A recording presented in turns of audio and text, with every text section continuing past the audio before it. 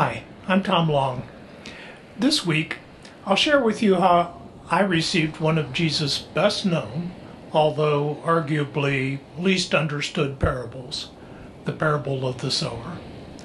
Although this parable appears in 3 of the 4 Gospels, we'll be referencing Matthew's Gospel because it is the lectionary reading for the 7th Sunday of Pentecost, which, as I record this, is this Sunday.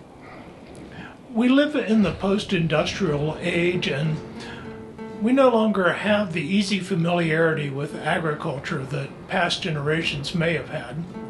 But when my neighbors get together, I've noticed that almost everyone has opinions on what species of grass grows best in this region, when to trim their crepe myrtle trees, and just how far back should they be pruned. Usually at least one family member is either a vegetable gardener or an ornamental gardener, someone who's trying to keep the yard looking pretty. So I'm guessing many of you listening have at least that much knowledge of what Jesus is talking about in the parable of the sower. The sower broadcasts seeds much as we would take grass seed and throw it out over a bare spot in our yard. So we can easily visualize Jesus' sower out throwing seed onto the ground. That seed, Jesus tells us, is, quote, the message about the kingdom, unquote, of God. It reminds me of Jesus' earlier commission of the 12 disciples to, quote, go proclaim this message. The kingdom of heaven has come near. Heal the sick, raise the dead, cleanse those who have leprosy, drive out demons. Freely you have received, freely give, unquote. Much later, the Apostle Paul would instruct his protege, young pastor Timothy, preach the word, be prepared in season and out of season, correct, rebuke, and encourage with great patience and careful instruction. The message that the kingdom of God is near, or the word as Paul puts it, is a message of great power, but as it turns out, the source of that power is not in us. It's not in Jesus' disciples. There is nothing in our own strength we can do to make our message fruitful. In reality, if you sign up to do as the Apostle Peter directed, to always be prepared to give an answer to everyone who asks you, to give the reason for the hope that you have, but do this with gentleness and respect. Or if you otherwise become involved in sharing the good news of what God has done, is doing, and will do in this world for all who turn to God, if you sign up to do this, be prepared to fail. Sometimes the Bible feels almost brutal in its fidelity to the facts of how life really is. Yes, obey, go cast the seed of the good news, but stand ready to see that some of that seed will have virtually no effect. Stand ready to see some people appear to respond and then quickly shrink away from the faith community. Sadly, we've even seen some who start well, but over time become so entangled in the things of the world that they are rendered fruitless. Not all of the time, probably not even often, the witness of your life, which opens someone to the witness of the word, will come at a receptive moment to a receptive person. Even then, like a seed that has been sown, the changes may be so slow that they are imperceptible. We may assume nothing is happening. Then, in season, they begin to bear fruit. And then their fruit bearing multiplies and multiplies until this storehouse is overflowing. The faith community sows the word in a nearly infinite variety of ways. We should not grow discouraged because human metrics indicate we are failing.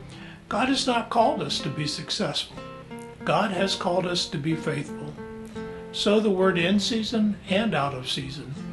Demonstrate God's love for people and God's passion for justice. When given the opportunity, put the reason for the hope that you have into words. In the context of a divided church in Corinth, Paul once explained how the people of the church became fruit-bearing.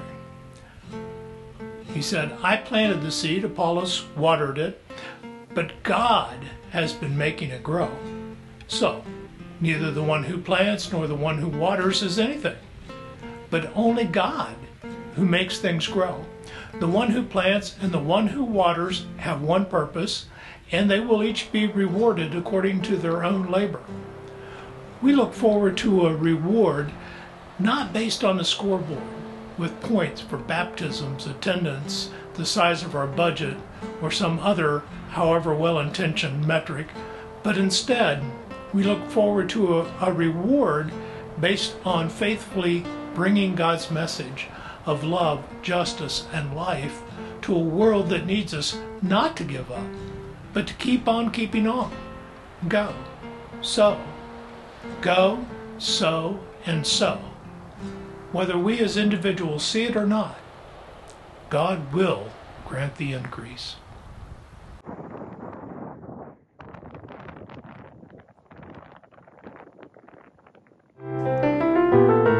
Sing them over again to me, wonderful words of life. Let me more of their beauty see, wonderful words of life.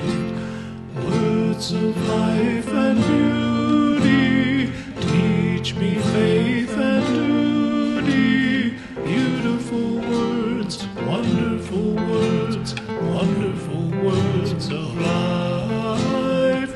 Beautiful words, wonderful words, wonderful words of life. Christ the Blessed One gives to all wonderful words of life. Sinner listen to the loving call, wonderful words of life.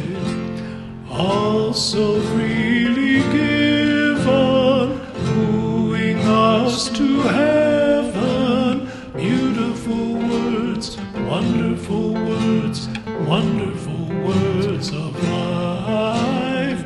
Beautiful words, wonderful words, wonderful words of life. Sweetly echo the gospel call, wonderful words of life. Offer pardon and peace to all, wonderful words of life. Jesus only Savior, sanctify forever. Beautiful words, wonderful words, wonderful words of life.